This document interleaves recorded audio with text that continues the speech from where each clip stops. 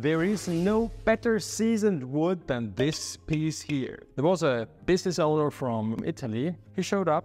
He told me, you know, Mr. Russ, I have a specific wood here. I contacted already other makers here in town. Nobody wants me to make an instrument out of it. This is for me just like a no-go, because if somebody wants something, I'm here to realize your dream, right? And then we talk about it. So he arrived here and he told me that this is wood from New Zealand. Kauri is this wood. There were huge trees underneath the earth. They took them out. They made a lot of interesting things out of it. So I asked him if you can have a different cut of it. And we met later on again. And after all, then I made two instruments. One he paid and the other one I gave for charity. Pretty interesting because this wood is approved by University of Rome, I think, for physics. And they measured the carbon. It's 48,000 years.